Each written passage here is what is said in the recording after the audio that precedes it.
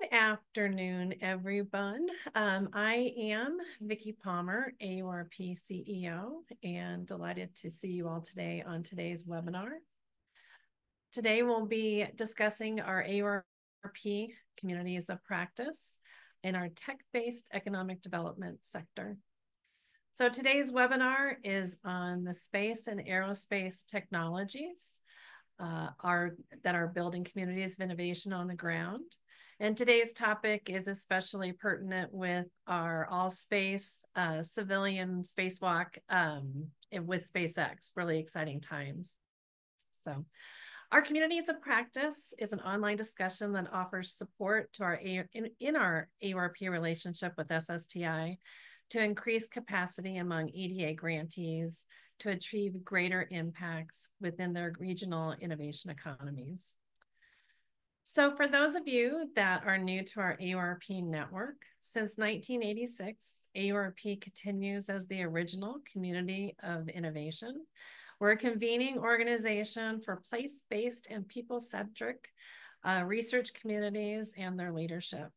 So we unite academia, research, and economic development executives and offer a unique forum for the exchange of knowledge in all matters of public-private partnerships, advancing innovation and global prosperity.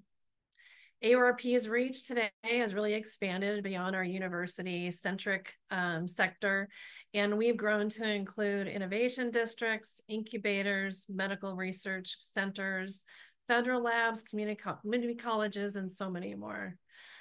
So AUR's purpose is really to provide the programming, the resources, and the opportunities to share best practices and experiences to build up peers and their like-minded communities.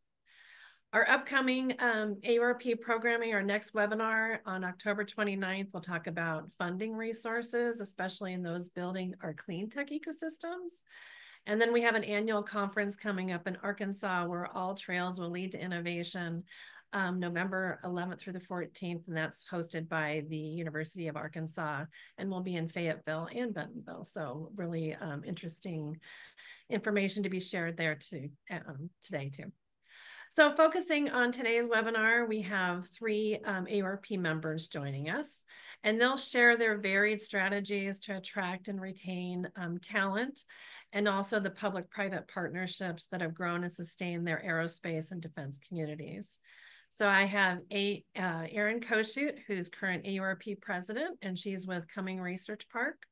We have Matt Scassero, who's with Matrix Labs at the University of Maryland in their A. James Clark School of Engineering. And in a little bit, we'll have Tim Sweeney. He's with JobsOhio in their advanced manufacturing, aerospace, and aviation sector.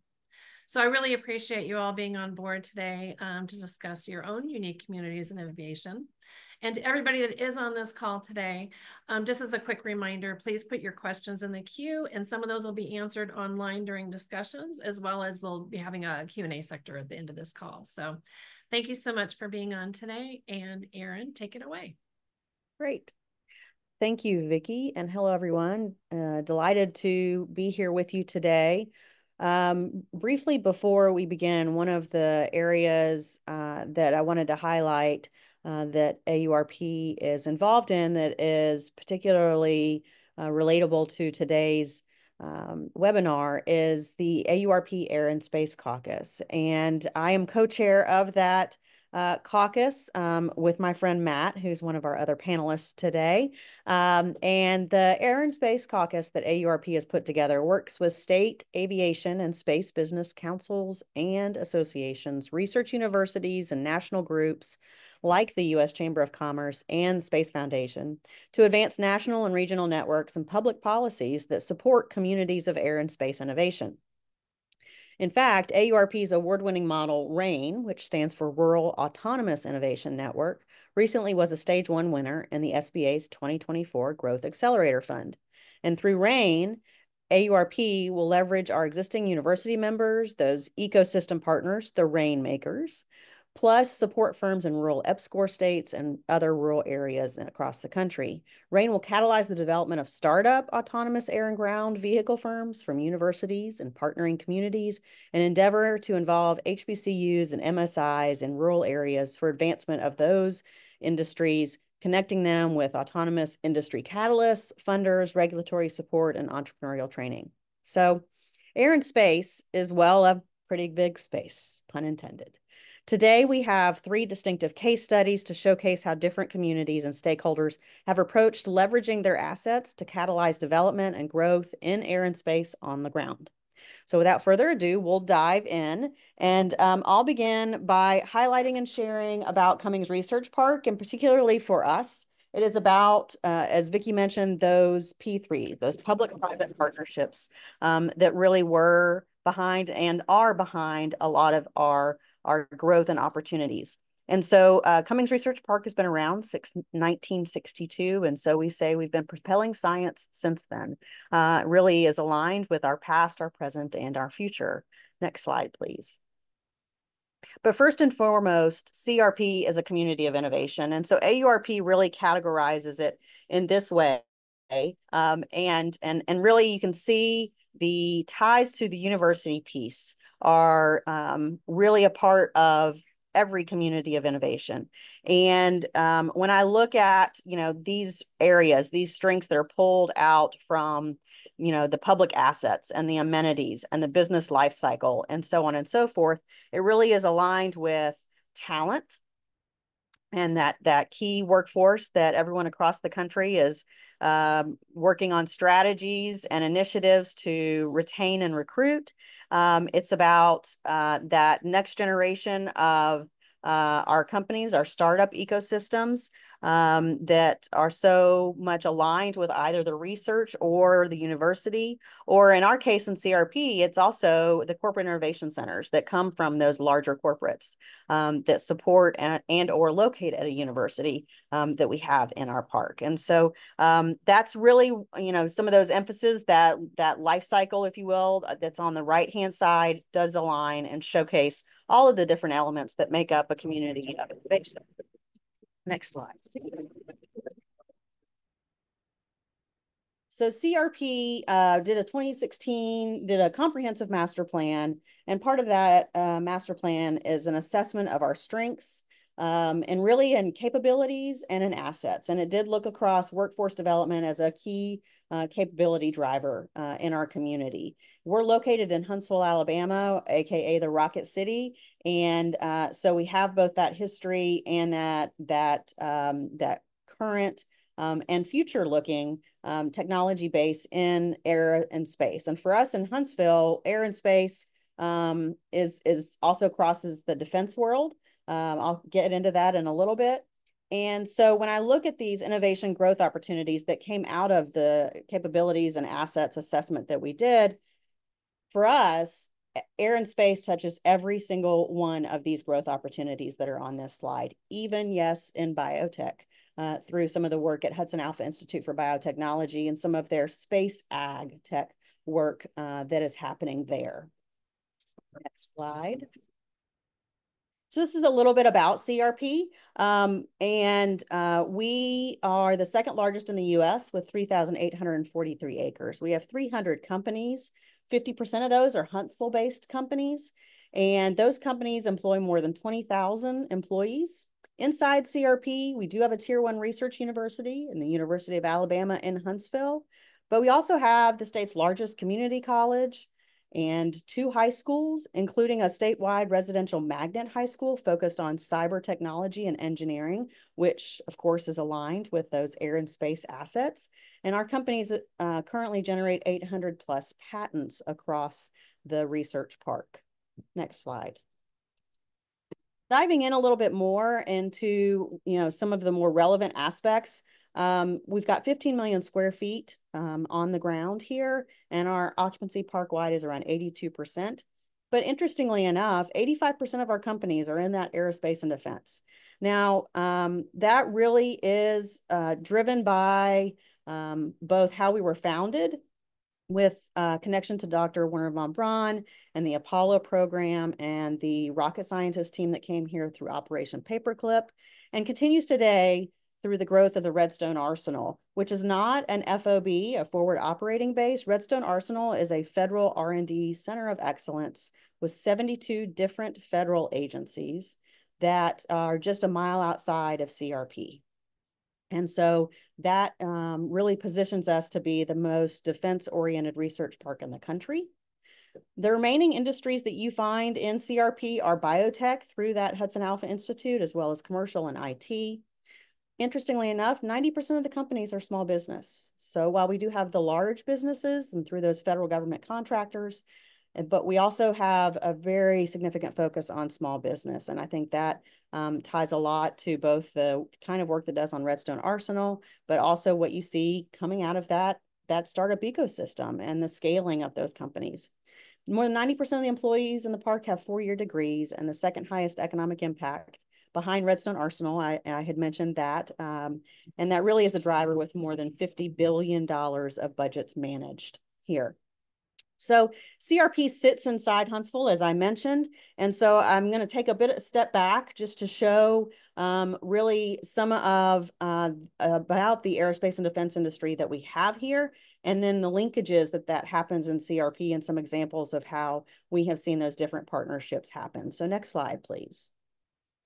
We have 400 different companies and organizations representing 80,000 employees in the aerospace and defense industry in Huntsville. This is a snapshot of those that would be more of those household names across the country that are supporting the warfighter. And of the 50 companies that are represented on that slide, 36 are located inside the park.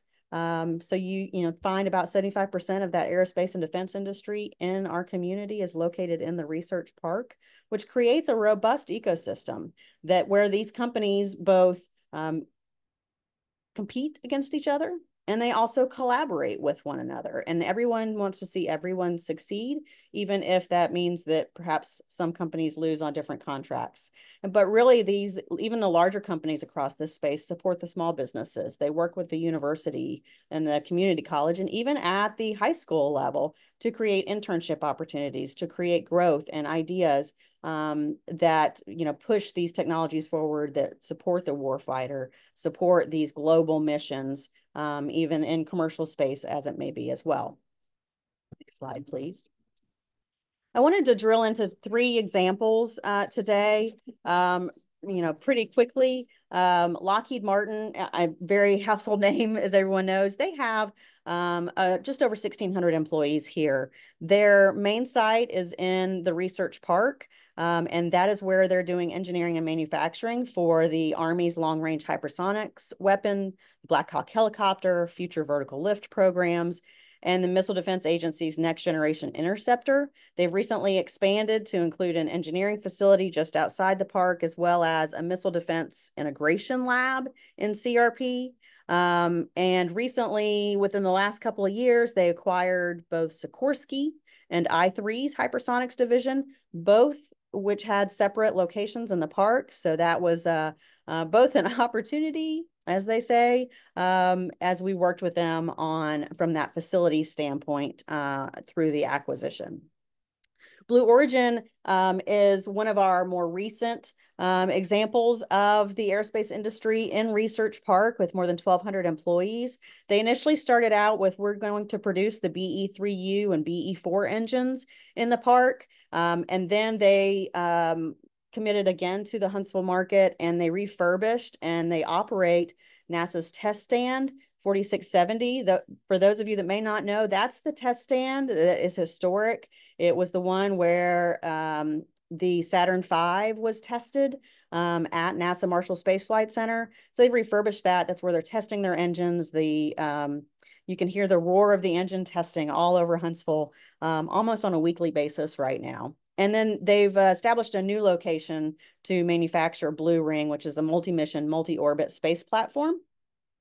They approach their manufacturing in a very different way, and that they align engineering teams with that manufacturing process with each engine, with each element, so that if there are problems, they can immediately go and tackle those, solve those, and keep the piece moving forward. So it's a very engineering intensive approach in their manufacturing.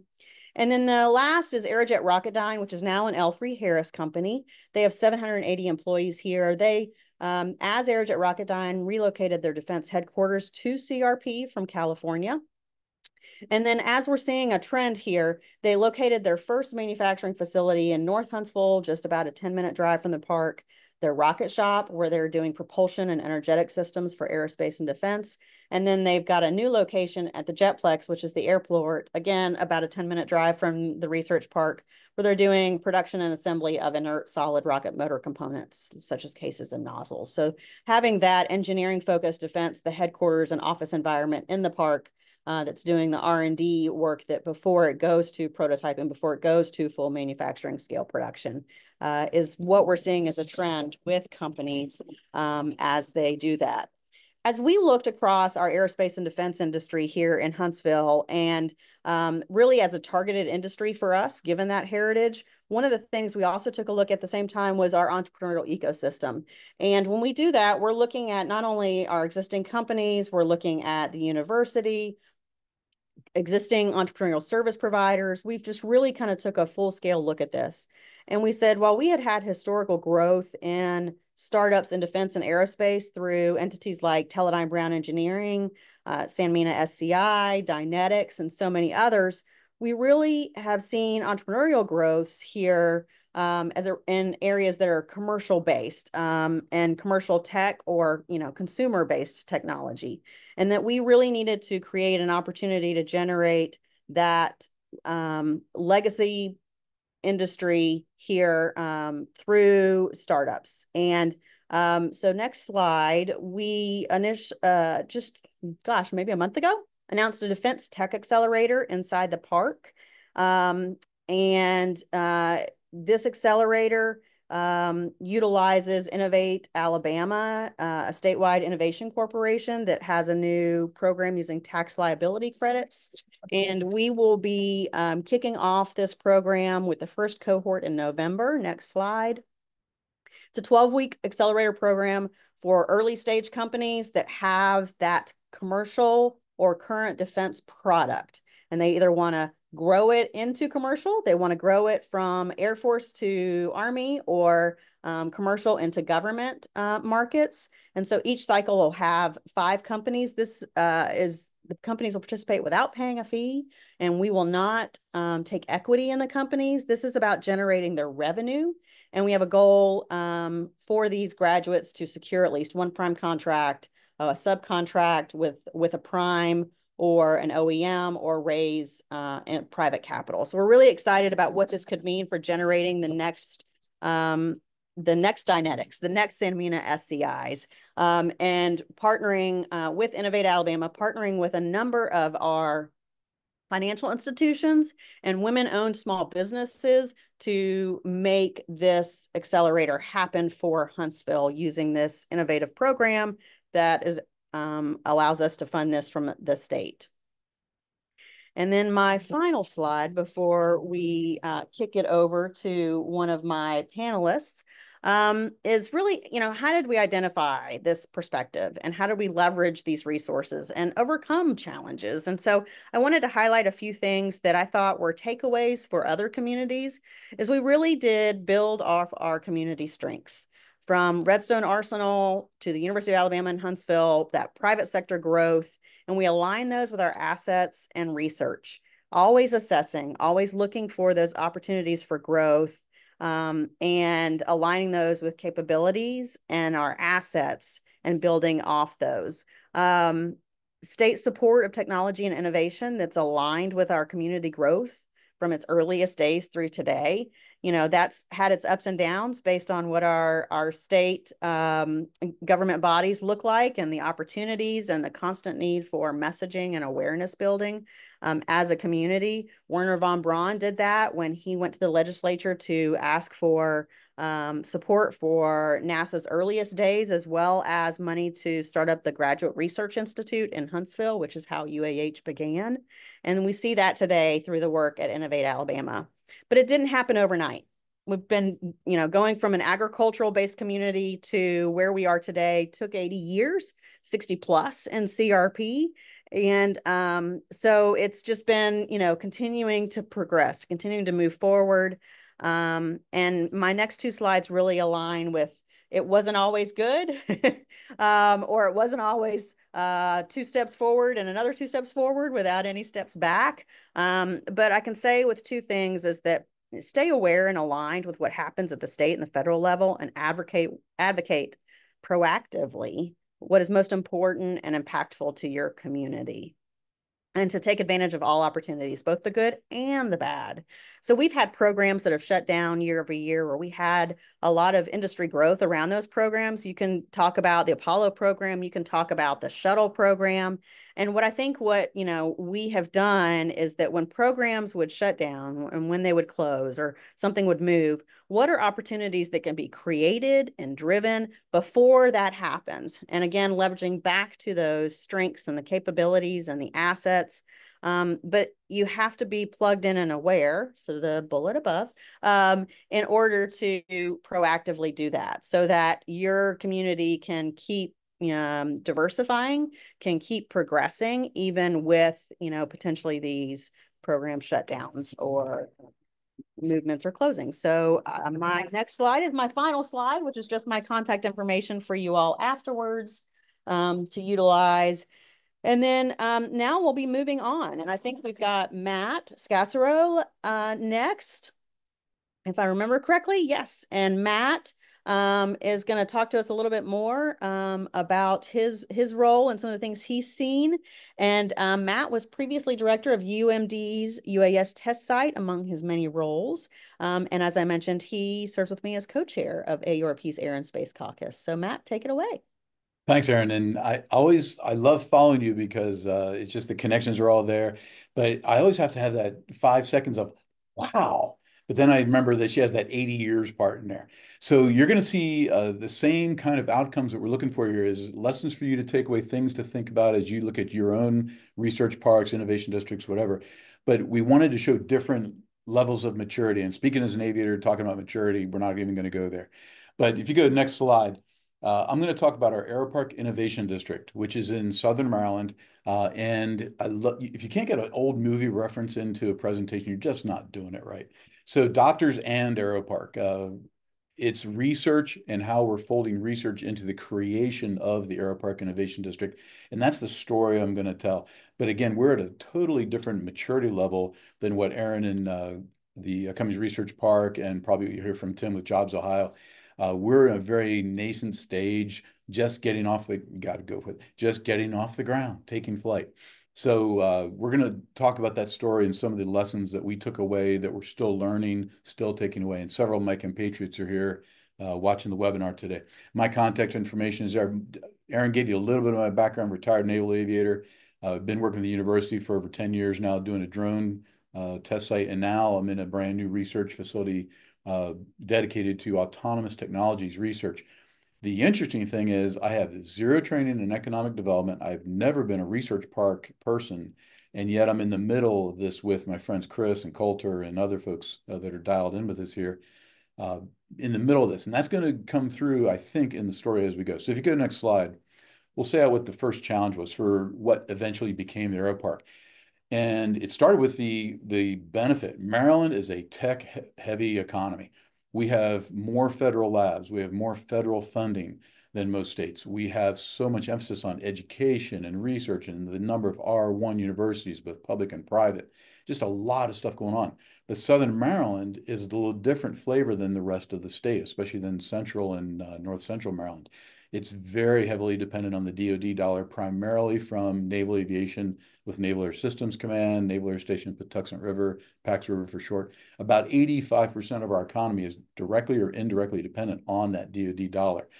And the effects of timeline changes, continuing resolutions, government shutdowns, sequestration is immediately felt within weeks, months of sequestration decisions. We had hotels and restaurants shuttering. So it really brought it clearly through to us that we need to be looking at diversifying our economy and what else can we do, not to lose, not to disrespect the DoD dollar, but to build on it. And where do we go with that in our partnerships? How do we increase that opportunity for everyone? Because we have a high ALICE rate here in the county. Again, we're a rural, remote county in the state of Maryland. So we have some communities that are underexposed and underrepresented in these industries. So we really wanted to think consciously about that, not just diversifying the economic dollar, but diversifying the community opportunity as well. And a lot of what we were looking at was drones, the technologies, the research going into drones and autonomous technology. So we focused on the technologies, but it's about the people. But it's actually the technologies too. So it's everything. So next slide, please.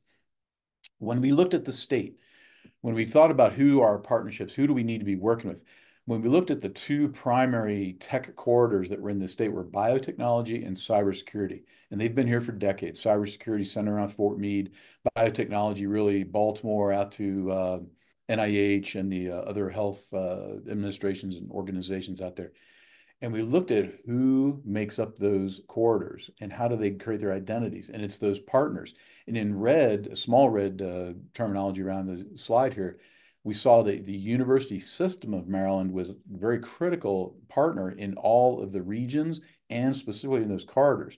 So when we looked at what we're doing with autonomy, not just air, but ground, surface, subsurface, even space, we looked at all the work going on and we found there's a tremendous amount, including the University System of Maryland, the University of Maryland, and our own small campus down here, the Regional Education Center, University System of Maryland at Southern Maryland, USMSM. And there's no better acronym, trust me. So we looked at that. We said, we need to create this autonomy corridor. Next slide, please. And when we looked at that, we want to see who are our big players. On the federal labs, as I mentioned earlier, with the number of federal labs and the identities of those federal labs, the criticality of those labs in that national mission, but also in their state employment and their state impact. And then the education institutions that are here, again, a lot of R1s, private and public. And you can see all the names there. University of Maryland, my employer for the Clark School of Engineering, is the flagship university. And I like to say when we talk to partners and new customers, you can't name any field of research that I probably can't find somebody in the University of Maryland that does that. That's the extent, both the width and the depth of research that we represent. But all of our partners, Johns Hopkins, Howard University, just across the border over in DC. And then again, all those federal labs. And then all the way down to the south there with NOC-AD, Naval Air Warfare Center, Aircraft Division at Naval Air Station Patuxent River. That's the southern anchor. And that's where we started to look at this creation of this air park. But this is just the government and academia. Next slide. We also wanted to think about the industry folks. And again, lo and behold, we have a tremendous amount, especially for a fairly small geographic size state. We have a tremendous number of industries working in autonomous technologies across all the domains. In Southern Maryland, we tend to focus on aviation, air, aerospace. But the rest of the state, there is maritime, there is ground, robotics research, NSWC, Indian Head, all the folks that focus on the groundwork, steer, working on the actual AI, the brains of driverless cars and things. So we have that industry piece. All we had to do was bring it together, focus it. Next slide, please. So what we did, again, looking at all the areas that we need to be thinking about and working in, we also had a lot of multi-domain research collaborations. We're focusing on Southern Maryland, that aviation, but we have these multi-domain relationships that you can see listed here. Again, mostly federal labs, but not just DoD. We have NASA in there as well, both Goddard and WAPS. In fact, they just stood up their own new alliance based on the defense alliances in the state here. But we also have the Chesapeake Bay Lab and the University of Maryland Center for Environmental Studies here in Solomons, but with 12 other locations around the watershed, the Chesapeake Bay watershed. And then you have, again, the research universities and, again, industry with IRAD and sponsored research. The research component of all this, in Southern Maryland, we don't have a lot of capacity for manufacturing, but we have tremendous capacity in research, prototyping, and development. So with all those things that we're thinking about, next slide, we were really focusing on what do we need to be doing? What do we need to be pulling together? How do we make this something real? So one of the things we looked at in this process about 6, 7 years ago was there was going to be a new building built on the campus here at USMSM, and it was going to be a classroom expansion, about 37,000 square feet. And our state partners, including Coulter Menke, who's here with us from the Department of Commerce, they all teamed up with us. A small group of us said, what if? And we said, let's not just make it classroom, let's make it research. Let's look at entrepreneur support. Let's look at community building. Let's talk about being a hub of a research park. And we built the SMART building, Southern Maryland Autonomous Research and Technology Building, which is incorporated in with the University of Maryland Matrix Lab, Maryland Autonomous Technology Research, Innovation, and Exploration. And it has all the characterizations you see on the left there. It's a place that people can come for education and research, attract that talent, but take advantage of those partnerships with the Navy, with the university, with industry, with all those folks we talked about in the autonomy corridor. Take advantage of that co-location of our UAS test site, which is now the U.S. Research and Operations Center, the UROC. But that bottom bullet there was big focus for us. Again, Southern Maryland, remote, on a peninsula. We don't want to recreate the wheel if we don't have to. The state and the university have tremendous programs. Sammy Popat on the webinar with us here as a rep of those, many of those programs. MTech, MIPS, MII, the DCI Corps. We wanted to bring those programs down to Southern Maryland, virtually at first, but eventually with people, and it's already starting to happen. So with all that said, back around 2019, next slide, please. We thought, here is what we need to create, the AeroPark Innovation District, where ideas take flight. And my county colleagues here on the webinar with us are the owners of this, the real creators of this, working with branding companies and collaborators and advisors. This is what they pulled together. This is actually from our county economic development site, the master plan for the AeroPark Innovation District. And you can see the partners that we've had, many of whom I've already mentioned, but it's all those characteristics. Again, not just aviation, multi-domain, but it's building on that and then taking that to where it goes next. And that yellow circle in the middle is actually my building here at the USMSM campus. It really is the physical, but also the conceptual hub of what we got going on down here. So one of the first things we did, of course, upper right-hand corner was join AURP, and you'll see why here in just a second. So next slide. So for all of you, and the real purpose of this webinar was, so how did you do it? So I wanted to kind of pull out several items that were things that we consciously thought about. The first one, I mentioned I've been in the Navy. I've been around the world, living around the world, working. By far, this is the most collaborative community I've ever lived in. I've never lived in Huntsville, sorry, Erin, but this is by far the most collaborative community I've ever been in. Around here, people don't say, what's the problem? What's the showstopper? It's what can we do? Who wants to work on this? What outcomes can we create? And then they pitch in. And those resources, the focus on who can bring what and when and how much and how willing are they? We have organizations like MEDCO, the Maryland Economic Development Corporation, that bring money to the table and will actually fund construction. They will build dormitories. They'll build research facilities. They're building out our runway extension project here. They fund it, get some ROI on it, and then turn it over to the people that are going to use it and run it from that point on. So bringing in the right resources with the right willingness and the right levels of resources that they can apply, assets they can apply. And as Erin mentioned, who can be your champions and who are you going to be a champion for? Who really cares about it? What is the influence, the power they bring, whether it's state, level, local, federal, whatever. And even if they don't bring resources, what can they bring? Who can they influence? And that networking piece, I mentioned we joined AURP almost immediately. We're not a research park yet. We aren't operating as a research park yet, but we wanted to make sure people are thinking that way, that they're aligning their thoughts in that direction. So we did join AURP, and that has made a tremendous difference. Being able to get the right people involved, getting people thinking the right way, getting the right assets put in place. The last three here are really kind of personal things, but I think they do apply across our community down here. We don't pay attention to name tags. It doesn't have to say AeroPark Innovation District on my name tag for me to do work in it. We get the people together that care about it, regardless of what organization they're from, and make sure that they can apply those efforts that need to be done. And they're not looking for credit or blame, just getting to outcomes. And that last one there, as Erin said, taking advantage of the opportunities. If you're prepared and the opportunity comes up, you just look lucky. But it's actually a lot of hard work. And the last slide for me is those outcomes. And it's tremendous. We've had a really good burgeoning business base. You can see the numbers here in front of me, the number of the workforce. It is about jobs eventually. But we are an airport, and now we are the largest and fastest growing public airport in the state. The research site is doing great. The last several are really those research focused kind of things on autonomy, building out our PhD lines. We're already diversifying into advanced manufacturing, microelectronics, micro manufacturing. And then the differentiator for us, which we haven't seen anywhere else, is the focus on test and evaluation of autonomy. So those are a lot of the outcomes, but we're still growing, still going strong, looking to create even more. My last slide is just my contact information, and I'm going to hand it off either to Erin or Tim. I'm not sure which. But thanks. Great. Thanks, Matt. Really appreciate you and all that you are doing in Maryland and being a part of AURP, and I appreciate your partnership on the Air and Space Caucus as well. So next in our final case study is Tim Sweeney. So Tim's the Senior Director of Advanced Manufacturing, Aerospace, and Aviation with JobsOhio. That is the state's economic development agency. Tim's been with JobsOhio for about 9 years now, I think it is, and previously held roles within the aerospace and defense industry. So Tim, take it away. Very good. Thanks, Erin, and thanks, Matt. One of the themes that we have in our discussion today is collaboration, and I hope to share some of what we're doing here at the state and region and at the local level. One of the areas that I focus on is advanced air mobility. That is the coming together of drones and eVTOLs.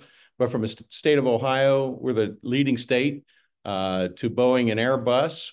We have both Air Force and NASA facilities, NASA Glenn and Neil Armstrong Test Facility up in Sandusky. GE Aerospace is headquartered in Cincinnati. 565 suppliers support the aerospace industry. So the question is, what are we doing from a strategy standpoint to really marshal in the assets and the strength that we have? So three focus areas are, one is we are addressing the commercial aviation, making sure that we're doing what we need to do there, and also in space along with that. And then advanced air mobility. So that's the emerging industry. Ohio is providing leadership and I'll describe what that means. And what you're seeing to the right here are the different new vehicles that are entering into the marketplace. Some are fixed wing, some are propelled. You have drones of many different sizes and propulsion systems. But that is the new aviation. And so I want to, I guess we talk about what references, well, we'll call this the Jetsons era that we're emerging into, and wanted to share some of the good news that's going on to bring this close to your community. Next slide, please. So if you look at what is Ohio's strategy, very simple: build, test, and fly. Build, Ohio's a manufacturing state. Test, we have a test range where both piloted or unpiloted vehicles can fly over 220 square miles without a chase vehicle. And then fly, that piece is all about how do we enable flight for these new vehicles. One of the great wins that we had in 2023 was Joby Aviation as they begin to scale up operations. That was a highly competitive, multiple states competing for this. And Joby landed in Ohio and is building their high-volume production facility out at the Dayton International Airport. But that said, as we look at what is the prevailing market for eVTOLs, in Ohio, it's all about cargo logistics and healthcare, and then eventually passenger taxi. As these emerging vehicles come into the marketplace, their tempo for market is New York City, Chicago, LA, San Francisco. That's where the passenger taxis are headed. But we see that coming into the market 2025, 26. And so the industry is scaling up to support that. What we have done is marshaled our strengths across the state, both in research with stakeholders, our universities, our test facilities, and really built strategy alignment, starting from the governor's office through the legislature, through our economic development team and partners that we have across the state, and alignment with the university and research that's going on. So from a JobsOhio perspective, I'm providing leadership and strategy with my partners across the state, and I'll share a little bit more about that.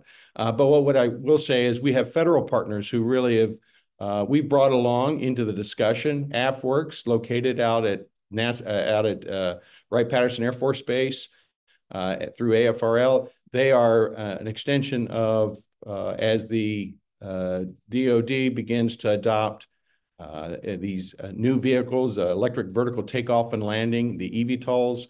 They are providing seed funding to be able to support those early start companies to get them in to where they're mature and begin get flying. Next slide, please. So what is JobsOhio's role in this? Well, from an economic development, we work with industry, whether it's the supply chain or the OEMs. We're working focused with helping, whether it's attract the industry or help the industry grow in the state. Also enabling infrastructure. And in Ohio, that is a Department of Transportation and being aligned there. And then identifying what that market looks like. And so JobsOhio, our role in economic development is help facilitate that strategy to begin operations. Next slide. So just to give you a pulse of where the industry is and where they're headed, you see at the on the top of the blue line there, you see the evolution, if you will, of a early concept design to prototyping, to getting through flight test and eventually scale up. And then underneath, the below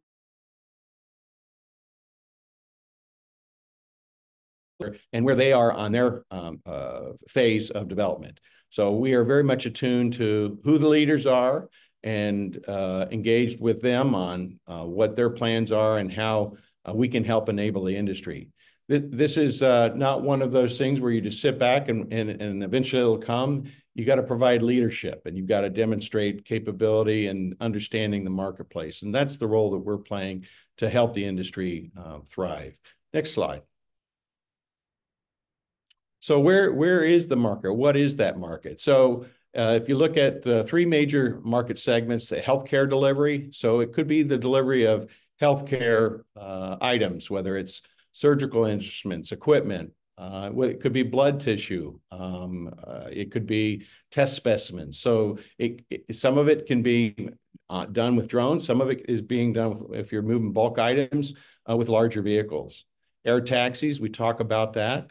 We've, in Ohio, have established what we call the transportation corridor where there's a lot of commerce up I-71, starting from Cincinnati, going through Columbus, Ohio, all the way up to Cleveland. And so that's an area that we've defined as a regional air mobility corridor. Cargo logistics certainly is one. You're seeing companies like UPS embracing beta technologies into their fleet as they begin to look at this electrified aircraft as part of being mainstream. Next slide. So how did we approach this? One of the things that we learned through a market study that Ohio's strength for advanced air mobility really is in healthcare and logistics. Okay, that's good to know, but how real is that? So we've surveyed 15 different hospitals across the state to make sure that we have a diverse outreach. And once talking within the supply chain and logistics folks, as you begin to have that conversation, first of all, you land on, I didn't know we could do that. And then as you begin to explore it, it opens up all kinds of opportunities for efficiencies, logistics. If you don't want to have to be in a situation where you're having to cancel surgery because you don't have the equipment that you need or the protocol instrument. Or can I move the doctor into where the patient is like it used to be? So there's a lot of opportunities we found in this early outreach. And so we've also seen through that partnerships with Zipline, who does package delivery, teaming up, collaborating with Cleveland Clinic and Ohio Health in Columbus. So we've been intentional about how we do our outreach into the various communities. And then ahead of that has been a series of roundtables to talk about what advanced air mobility is and why it's important. Next slide. So one of the things that I realized early on, it really does take a village to make this happen. And while I am leading the state strategy for advanced air mobility and what that looks like to drive that economy, we recognize we need to leverage our economic development teams that we have across the state and have them build regional teams. And so in doing that, they can go focus on where the market opportunities, where the use cases are. But it was really bringing through a collaboration, bringing together airports, universities, industry, the OEMs, the Metropolitan Planning Organization or MPOs, economic development, other partners in around the table to identify where is the market opportunities. The blue chart there, that really it's a multifaceted discussion of capability that has to be addressed and topics to discuss. But in essence, what we've done is we've established 5 regional teams across the state who are working at the local level to be able to understand what is the market opportunity in this part of Ohio. And I wanted to share the photo on the lower right there. We brought all those 5 teams up in January to have them brief out what they're learning. And it was amazing to hear different parts of Ohio, what those different use cases are. Very different because they're different parts of the state, have different needs. So it's fascinating to hear that. And those working teams continue to focus on it. You know, part of the reality is these teams came together, and the ask was through our formation is put your badge aside. You're representing the region. You're representing a new industry, a new part of aerospace, and bringing aerospace closer into your metro areas or into your communities. Next slide. So another initiative that we recognized in advancing this, we've been at this well over a decade, but it was recognizing while Ohio is providing leadership, and that was a spring of 2023. I was out with at a conference out in Denver, AUVSI Exponential, and I met with my economic leaders of Virginia. So it was Ohio and Virginia talking about where we are in the industry. And as we began to, while we compete in the marketplace, the question was, are we doing enough to accelerate this from an economic development? We have the vested interest. So now you have competitors looking at it and say, is it time for us to collaborate? So part of that was through a period of months, we centered on meeting in Virginia and pulling eight state aviation officials of the aviation departments to have that conversation. And out of that was a recognition that, yes, this is important. States do have a role to play as this industry grows and adopts, but we need to make sure we open the tent. And so my commitment to Virginia, my partners there was I would host in February of this year. We did. 18 states came around the table that were invited in. And it's open to all 50, but we had 18 states participating and really exploring issues around policy, funding, what's the type of infrastructure, charging infrastructure, hydrogen, storage, traffic management. How do we address all those? July of this year, Oregon and state of Washington co-hosted 28 state officials to continue that conversation, to build on that. And so I just returned from Pittsburgh, from the NASEO conference out there. Fantastic. We now have 29 states and the Choctaw Nation who are part of the AAM Multi-State Collaborative. So it really is recognizing where you are and recognizing who your partners are and when you need to pivot from, normally we compete in the marketplace, but maybe we need to think a little different. Next slide. So that's just my credentials there, but email address, phone number. But please, if you have questions about this, we are very interested in making sure that this industry takes hold, and we want to be in that mentorship role. So don't hesitate to reach out, send me an email, or give me a call. I'll turn it back to you, Erin. Great. Thank you, Tim. It's really remarkable, the partnerships that you all have across the state to lead to some of these technology initiatives that are really, it's beyond gaining traction at this point, but really continuing to advance the opportunities. at this time, we are going to open it up for questions. I think Diana put in the chat to submit your questions through the Q&A, and we would love to see those. Just to get the ball rolling and get y'all thinking about the Q&A, I'll just start with one to tee it up. And it's to you, Matt. What tools didn't work the way you expected, and what did you learn or figured out worked better? Wow. Yeah. What tools didn't work? Tours. We thought, build it and they will come. And at College Park, where the main campus is, yeah, you build it and the next day 500 people are standing outside with their boxes ready to move in. Not so much in a remote rural area. So we thought, yeah, we'll give awareness tours. People are going to come in and see this building, see what's going on here at the Aero Park, see what's going on around the airport, the runways expansion, everything, and they'll just clamor. And it hasn't been quite that way. I personally have done 150 tours in 2 years, and we're still kind of finding people, oh, I didn't know you were there. So that's what didn't work. Just doing awareness tours, raising awareness, though that is important. The things that really did work, finding those engagement opportunities. Coffee, by far the number one. Number two, a local colleague here started something called the Whiskey Club, where we actually do get together and drink some whiskey, but we also talk about, what are you working on? What are you working on? What do you need me to pitch in with you on? And the thing that I've really found, especially being part of the university and hopefully not being too parochial, is students. Anything that had anything to do with students, whether they were kindergarten, high school, college, graduate students, whatever, if I could bring a student activity or engagement opportunity into a discussion, industry, government agencies were all over it.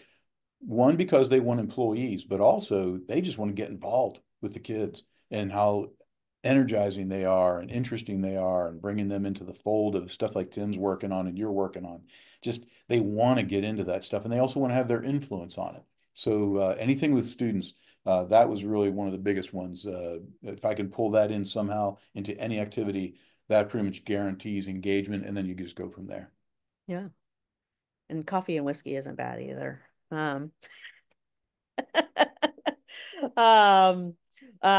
We did get a question in the Q&A, so we're going to take it on. And then Tim, I do have a follow-up question for you as well. Hopefully we'll have time to get to those. Todd Christensen asked, how do you evaluate and manage what initial infrastructure investments to make for a large master plan like yours, where much of the future build out is unknown? I would say the real evaluation metric is ROI, but ROI measured in different ways. It could be a monetary ROI, it could be an impact ROI, it could be a involving underrepresented, underexposed communities ROI, it could be a cultural ROI. So I know most people approach it strictly from a monetary ROI. We don't think you can really do it exactly that way, but that does obviously matter. The partners that are involved are also going to influence what parts of the infrastructure. One of the things that we've really tried to focus on is, what are the investments that we can make today that will enable future engagement in the future at maybe lower cost levels. So things like making the pads on the airport shovel ready. So Medco is working with us on making sure that the build out on the west end of the runway is shovel ready for future hangars, future expansion. This building was all about future growth. So the state actually funded 85 of the $86 million. The state funded because they saw the potential for the students, but also for the community in this building to have this kind of facility that we really didn't know exactly how it was going to be used. And that's really my full-time job, is helping to figure that out. But those are the kind of things that we think about. It's not just monetary. Hopefully Chris agrees with me on that. And I would also, I would agree with you. The city of Huntsville made our initial infrastructure. I mean, they bought the land, they put in the roads, the utilities. And, I'm sure they did it back in the day, did it based on some projections, but they knew that they both had to have, Tim, in your world, they had to have the site and it was ready to go. But then the city took the extra step working with the Chamber of Commerce to create a position that would lead the development of recruiting those companies, of growing and supporting the companies internally, and putting that infrastructure in. you know, in that person in at that time to really drive that, to leverage the investment that municipality made. And so I think that, you know, you can look at it that way too. Hey, Erin, so if I could just add to that, Yeah, please. something that we have found is site ready. That is something that as you're attracting companies in, or you're building your ecosystem there, having a site ready to, as soon as you're ready to roll out your program, you know, that's very important, instead of saying, okay, we got to go do the environmentals, we got to go do, and so that pushes things way out. So we found success in that. Oh yeah, absolutely. Makes a big difference. Tim, speaking of kind of your community at large, if you will, and some of these communities where you have these different collaborations, what should communities be thinking about to embrace the AAM? Yeah, so part of it that I have experienced over the last 3 years, it's education. So part of it is marshaling your resources that you have there, economic development, maybe it's your airports, or maybe you have a test center, but coming together and with your transportation department and really do a series of roundtables across the state, across the different communities where that area of innovation would take hold. As you look at community acceptance, community integration, you're going to get varying opinions. And so part of it is making it real, making it tangible, taking them to the colleges and universities and allowing them to see that this is real. We aren't waiting. The technology is pretty well proven, and the FAA is doing their best to help get that through certification. So that education, I think, Erin, is really the top of the list. And so it's got to be intentional, and it needs to be certainly statewide. And speaking of the FAA, how have they been to work with in these different efforts? I think probably different communities have different experiences. What's been yours? Yeah, well, absolutely. And let's go from the industry perspective. So the OEMs, you know, is it a helicopter? Is it an airplane? And so then that gets into the policy and regulatory. And so the FAA has had to rethink that on what that would look like and what those new regulations look like. And so they've been working directly with the OEMs, helping to get the hours, airworthiness hours, to be able to make that happen. Here in Ohio, working with our partners at AFRL, they can actually issue a military flight release that is equivalent to the FAA, because they know that process, and be able to have the OEM receive the certification to be able to begin flying their business case or their aircraft. But the FAA, they're on a journey too with the industry as it's evolving. Sure. Matt's over here shaking his head as a retired aviator, of course. Yeah, and it's day to day what you're it's really seeing. been dramatic. Tim hit the nail on the head. It's really been dramatic to see how far the FAA's come, but also to see the turnover in the industry. We had a lot of young industry, a lot of startups that have failed because they just didn't want to recognize that the FAA, number one, is the airspace owner, but also they have a track record. They do things a certain way because it works. Airworthiness authorities, airworthiness evaluations. We stood up an airworthiness evaluation based on MIL standard handbook with our university as part of our process because we understood the value of it, just like Tim said. And it made us huge dividends. But being able to speak to the language of the FAA with companies, with government agencies, with your local communities was dramatic. And like Tim said, educating all the people that want to be involved. And this is what you really need to know before you come into this conversation. Bring your brilliant ideas, but you better come ready to talk about airworthiness and hours and data, all those things. That's great. That's great. Well, we've just got a couple of minutes left, and want to be respectful of everyone's time. First, I want to say, thank you to both Tim and Matt for joining this discussion, sharing your case studies, sharing the good, the bad, and the ugly, as we like to say in AURP. We can all learn from each other. And so I think this webinar is a perfect example of that. Thank you to those of you who joined today. Hopefully you got something out of this, including kind of those takeaways to take back and have conversations at your organization. And thanks for joining AURP. It's a great network. We all collaborate with one another. We are all open to sharing and caring, as the saying goes.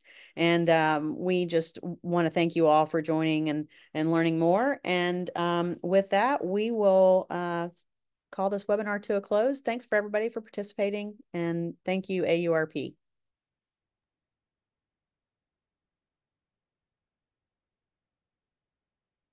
Thanks, Erin.